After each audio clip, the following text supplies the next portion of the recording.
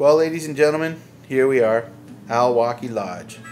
This is the main dock at Alwaki, and right there you can see the cabin where we would cut up fish after we were done fishing for the day. Sometimes halfway through the day because we had already caught our limit. And look at this lodge. This is a wonderful place to stay, folks. If you're missing someone, you can make a phone call. Take a look at a wonderful view. We'd take off from these docks every morning to go fishing, and this is about the view that would meet us pretty close to every day we were there. We were really lucky. The weather was fantastic.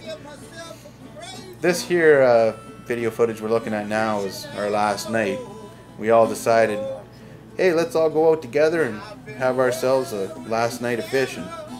We were catching walleye until the sun went down, basically.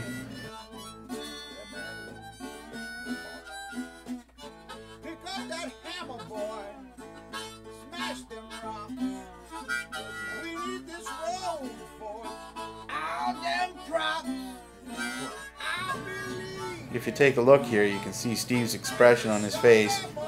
So we figured, hey man, we better pull out the camera and get one last shot. There's nothing better than catching fresh fish and frying them up and getting a chance to eat them right when you get back to the cabin.